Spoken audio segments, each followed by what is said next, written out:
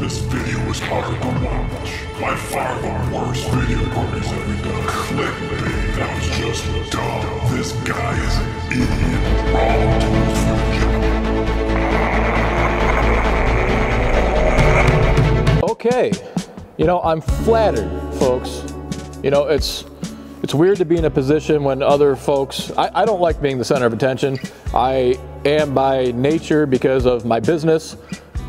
If I was standing in front of you, I've said this before, I would stumble over my words. If you saw me do this in one take, that would be incredible. All the outtakes, me saying the wrong thing repeatedly is pretty funny too at times, but that's also because we do a lot of these videos not with a script. Sometimes I have nothing at all. Sometimes I have bullet points I want to at least talk about and kind of go from there. So there's bound to be mistakes, but one thing's for sure is that we don't try to waste people's time. I want to educate, I want to give value, and I think a lot of folks out there, it's not a common theme with YouTube, right? It's all about clickbait and, you know, grabbing somebody's attention. And while I certainly want to do that, I want my videos to be viewed, I'm trying to give insight into helping new tractor owners or existing tractor owners, maybe looking for a new machine. You know, it could be anybody. I mean, you never know a circumstance. You're not always trying to put yourself in a certain scenario and see what happens. And so if you can see somebody else do that and get your answer, that can be helpful and can be an education in a different kind of way. And so sometimes this flies right over people's heads, and that's okay. They don't all understand. Some of them are ignorant. Some of them don't care. Some of them don't like me for whatever reason it is. And so there was a whole thread on Green Tractor Talk dedicated to one of my videos about the 1025R that I'm sitting on right now failing me. And some saying it was the operator that failed and not the tractor. And that's semantics. I mean, you can dissect that however you want to. The reality is I've put this tractor in many situations when I thought it would fail and it didn't. It still succeeded, right? And big challenges for it, big tests, big jobs, whatever it is, and it still pulled through. And so in those scenarios, the tractor was successful. It didn't fail. And so it's fair to say that putting it in a different challenging situation did fail, all right? And that was intentional. And this video in reference was going down a muddy lane that I have on my property. There's no gravel there on purpose. I've talked about this if you follow my channel. We graveled up near the front, wanted to try not graveling this lane if we could for aesthetics purposes, right? It's nice to have a 2-lane drive on your property, and in Michigan that's a tough thing. And we found out pretty quick that it turned to mud. And part of that was because we had so much traffic up and down that lane this year. My barn was being finished off on the inside and the outside, everything else. So we had insulation guys out here, had the lighting guys out here, had the finishers out here, propane guys, all sorts of contractors in and out for months on end. That didn't help matters. And so that rutted up the lane really badly. I mean, I'm talking ruts to bottom out the axles on this tractor so it couldn't go anywhere. And so we just went out that day to make a snow clearing video. Had no idea it would fail. I didn't think there was any chance of it failing, to be honest with you. So I had the snow pusher on the front, rear blade on the back, trying a different setup. We waited for all the snow to fall down, right? To make it more dramatic, to show this is what this little tractor can do. But we set it up in a pretty difficult set of circumstances. And so you can learn from that as an operator to not get in that scenario, right? To tackle, if you're gonna use a small tractor, to tackle certain projects in smaller bites. Don't wait for the whole snowstorm to come down. Get out there every 3, 4, 5 inches and keep it clean. You know, there's always things that happen, but it's just how you use the tractor most effectively to be successful, and that was a way to not use it. So we go out with a plan on what we want to do that day, shoot the video, and then sometimes when things go differently than planned, that becomes the theme of the video. We have all this content, we're going to put it together and show you. It's informative either way. So anyway, this thread, 100 and some comments on it. I'm going to go through some, I'm going to kind of cherry pick some of my, I've browsed this. I haven't dove, you know, like this, plunged into all of it, but I'll go through it, learn some things about my business, learn some things about my setup out here, learn some things about our videos, and hopefully enlighten you. Didn't watch every second, but comments kind of self-serving considering he is now promoting some Korean tractor brand. Okay, well, the Summit tractor was a bigger tractor which was an afterthought. Chris wasn't even here at that point. He went home. I was like, well, I've got the snowblower on the Summit. Let me just go give it a shot and see what the heck happens. Whip up my phone because it's working and add it on. So that's all that was. It's also self-serving, I guess, because guess what? I sell snow pushers, rear blades, all sorts of other stuff for tractors, canopies, you name it, I sell it, right? So that's a self-serving comment right there too. It's a business channel. This is not a personal vlog.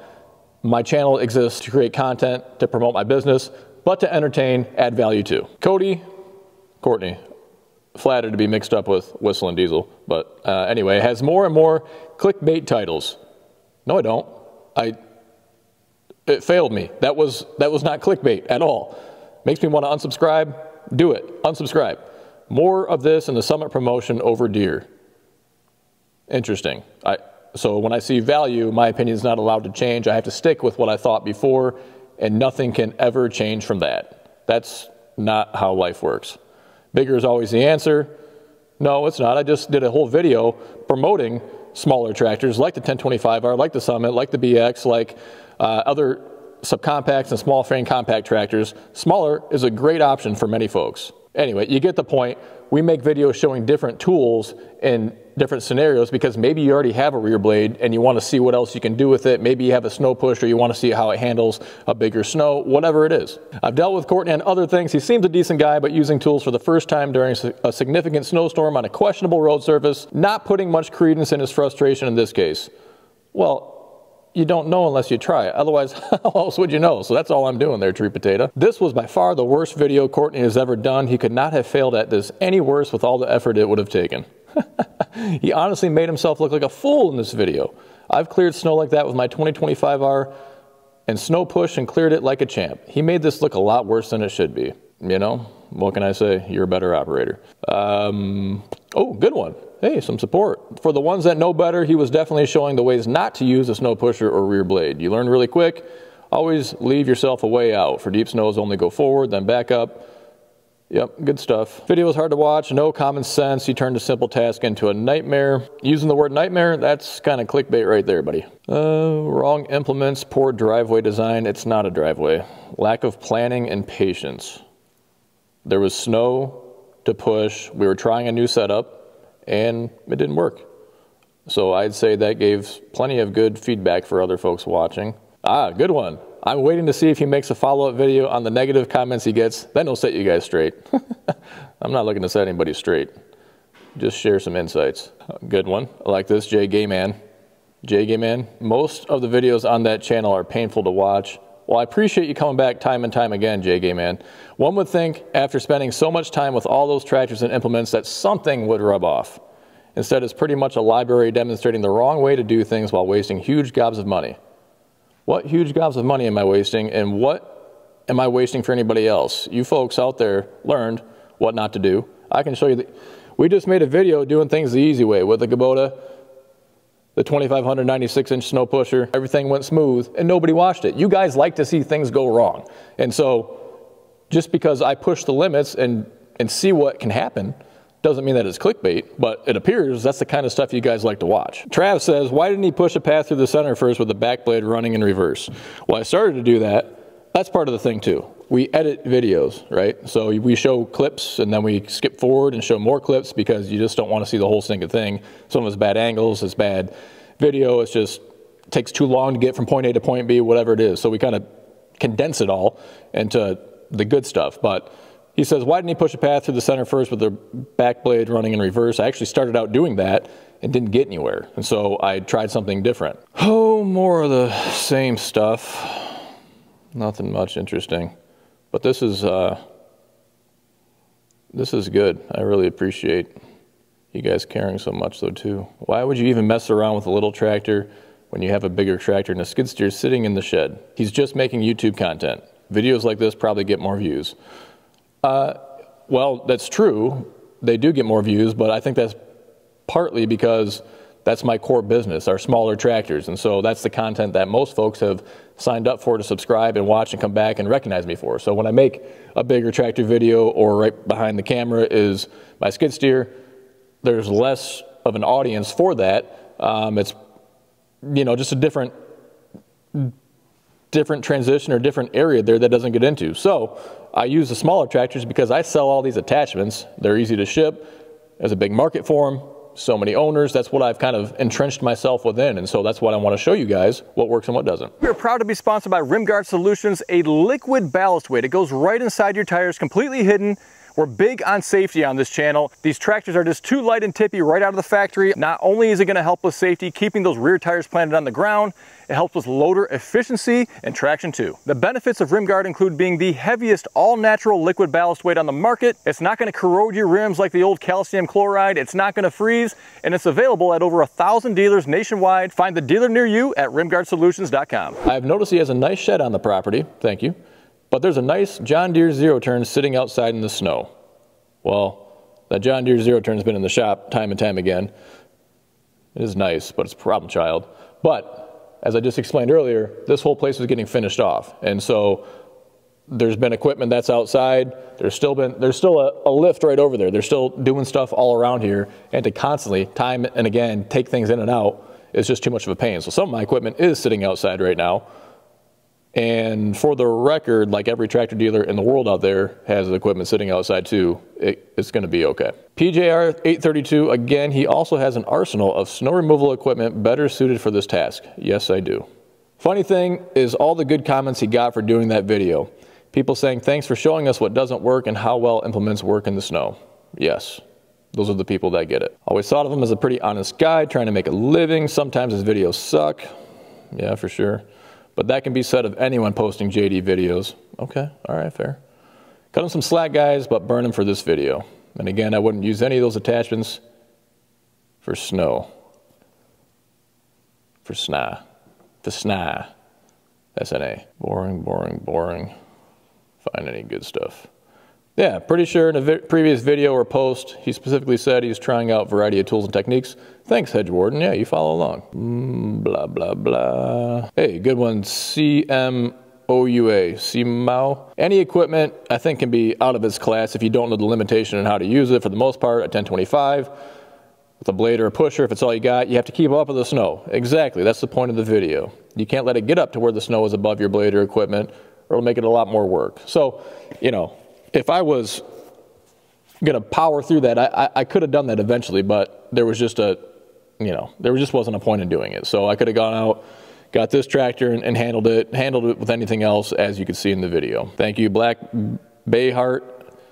Videos to show what did and what did not work for that snowfall. Yeah, for sure. If you wanted to move the snow more efficiently, that cabbed up Kubota would have been my first choice. Definitely. And I did that in a follow-up video. So watch that, folks, if you want to see it done right. He mentioned it was going to be a $H asterisk T show. Yeah, that's right, Dan. Sully Bear has a whole book that he wrote, but he doesn't get it. Hopefully he gets it after watching this. At first I thought this was one of those here's what not to do videos. Yes, exactly right. The guy's an idiot, wrong tools for the job. You know, same kind of stuff. I'm into marketing and sales. Yes. Again, this is a business channel.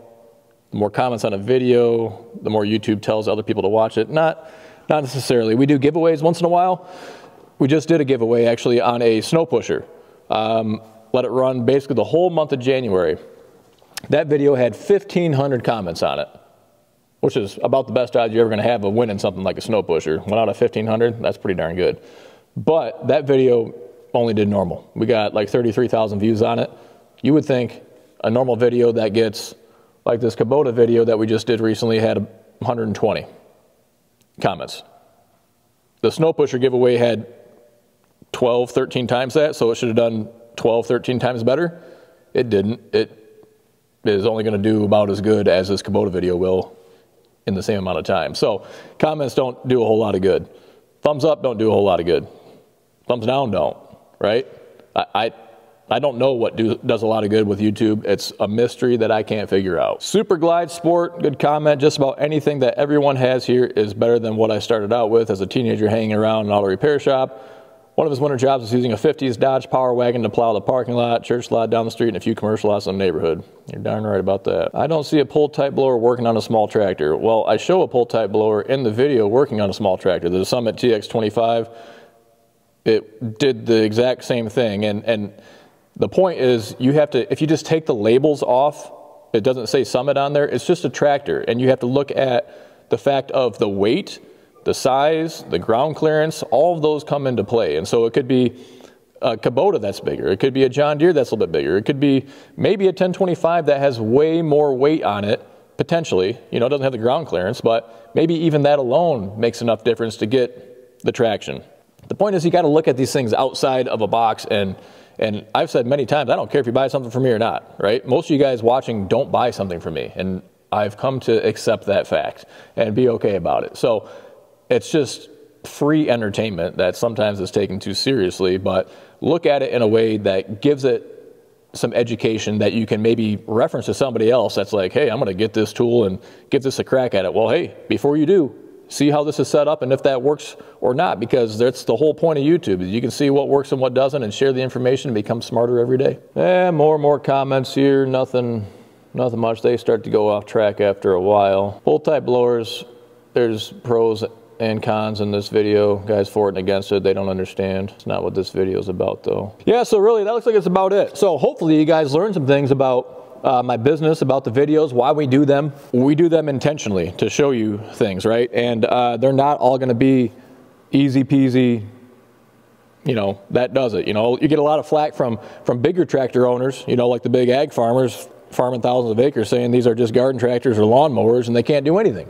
So if somebody only looks at that information and is like, oh, maybe they're right, I need to get something bigger, and then they wind up with something too big and they can't do a lot of the jobs they wanted to around their yard, around their house, because it's too heavy or it doesn't navigate well, or they can't tow it to their property because it's too big and they don't have a trailer or a truck to haul it. And so there's big trade-offs all around, and you want to know what it can do and what it can't do. And I think we do a really good job of doing that. And not just me, but the cameraman, my brother behind there too, who edits, who does the drone work, who does all that stuff. We put it all together to try to do a good job of both entertaining and educating. So, thanks for posting that on Green Tractor Talk. Keep on posting them. Maybe I'll make more like that so you can post it, because that does help my view count, right? That keeps it going up. And I don't care. There's haters out there that you just shrug them off, right? So it's just part of life. But if you do enjoy my content, I'd love to have you tag along. Hit that subscribe button. That's right down below. It's completely free.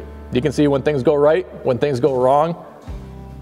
I do have biases, but I also try to be unbiased and be fair. And the equipment that I sell and carry, I'm very selective of. I want nothing but the best for my customers, because that makes my life easier. So that's a selfish reason to look at it, right? But if my interests and your interests align, you need equipment, I sell equipment and make money, but I don't want problems, I want satisfied repeat customers, then we're in alignment there, that I'm gonna try to find the best stuff that's out there. High quality, great features, affordable price points.